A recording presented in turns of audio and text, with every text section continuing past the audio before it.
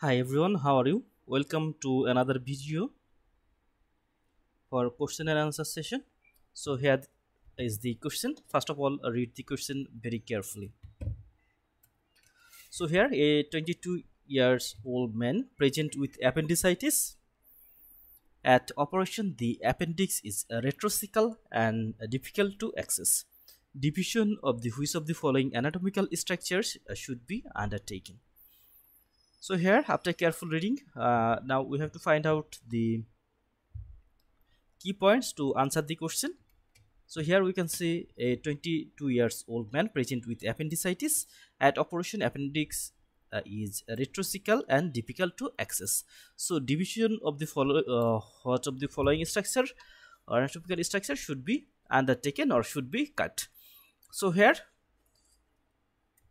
our final option, division of which of the following structure to gain access the retrocecal appendix.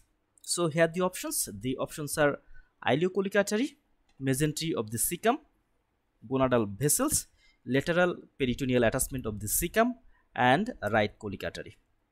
So here first of all we can see here this is the different position of the appendix and it attached at the cecum. And we also can see here is the ileum, and here we can see the different position of the appendix. First of all, this is the maximum portion. This is the retrocecal, about 64%. Then pelvic type, which is 32%. Then we can see subcecal 2%, periileal and postileal. Periileal 1% and postileal 0.5%. So they are the different position of the appendix in normal person. So here retrocecal, pelvic, subcecal, periileal and postileal position of the appendix. In this picture we can see here is the appendix, and this appendix is supplied by this artery. This is the appendicular artery, and it is one of the most important question for appendix. That is the supplying vessel of the appendix. So here we can see the appendicular artery which supply the appendix, and this appendicular artery, it arises from this artery. This is the ileocolic artery, and if we go backward we can see the ileocolic artery, it arises from this artery, and this is the superior mesenteric artery. So the appendicular artery, the blood vessel or the artery related to the appendix, this is the appendicular artery.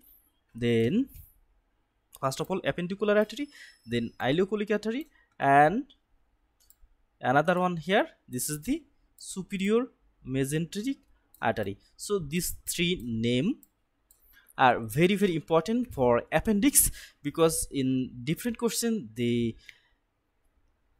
this name superior mesenteric artery, ileocolic artery or appendicular artery, this arises because in some questions they ask the question that the appendicular artery, it arises from the which of the artery, and this is the appendicular artery, and sometimes may call the ileocolic artery, and sometimes question may arise that the ileocolic artery, it arises from which of the artery. This is the superior mesenteric artery. So superior mesenteric artery, ileocolic artery and appendicular artery, they are related to the appendix. So in this picture here we can see another picture. Here the cecum, and at the base of the cecum we can see there is the appendix. It is the worm-like structure, and it lies the junction of the three tinea. Here we can see, and also here we can see this is the appendicular artery which supplies the appendix, and this appendicular artery arises from the ileocolic artery, which also arises from superior mesenteric artery.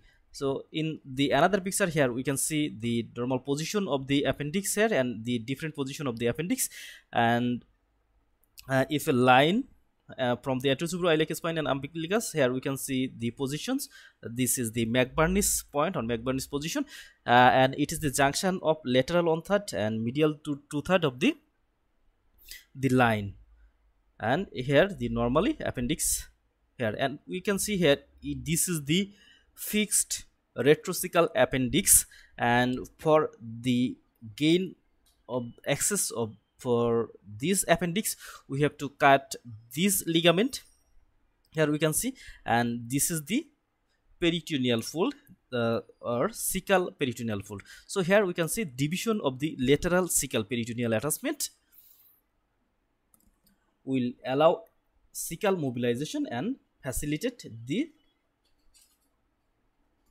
gain of the appendix. So usually the lateral peritoneal attachment, it is cut during the right hemicolectomy, but in case of retrocecal fixed appendix, this incision also required.